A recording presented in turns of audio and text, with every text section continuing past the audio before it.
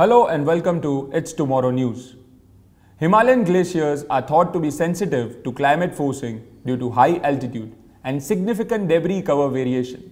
In the western Himalaya, glacier fluctuations are known for a limited number of glaciers.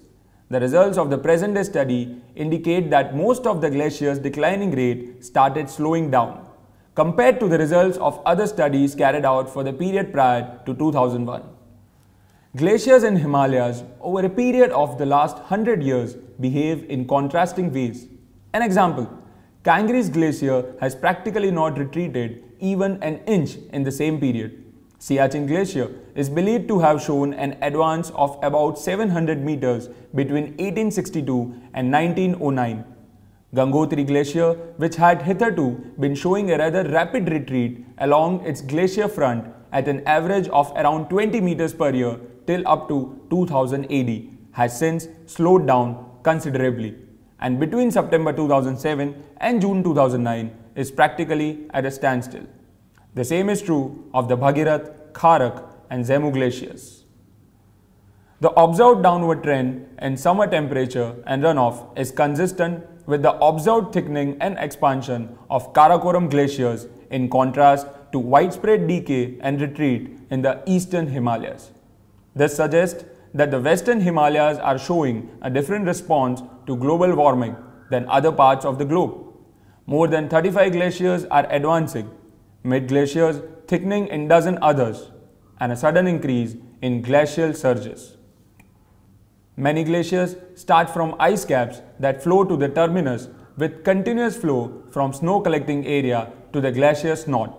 Many of those in the Himalayas are avalanche fed. The growth of such glaciers depends not just on precipitation, but on the frequency of avalanches.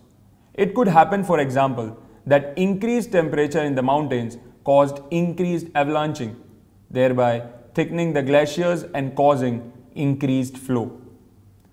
Noting the Chota Shigri seems to be representative of other glaciers in the Pir Panjal range, conclude many western Himalaya glaciers may have experienced growth rather than shrinkage during the last 10-12 years of 20th century. A highly heterogeneous special pattern of changes in glacier elevation which shows the ice thinning and ablation at high rates can occur on debris-covered glacier tongues, and which results in the regional mass balance just positive at positive 0.11, positive 0.22 meters year water equivalent. Glacier expansion or speed up consistent with this result has been previously reported. Thus, the most recent studies have found the glaciers of the Indian subcontinent are receding at a much slower pace in comparison to what they were about a few decades back, or even growing in places of Hindu Kush, Karakoram and Western Himalayas. This glacial growth seems to be driven by a quirk of the atmosphere general circulation that is not understood. More snow is being delivered to the mountain range at present and less heat. For more updates, stay tuned with us. For It's Tomorrow News, it's Vishal Shah signing off.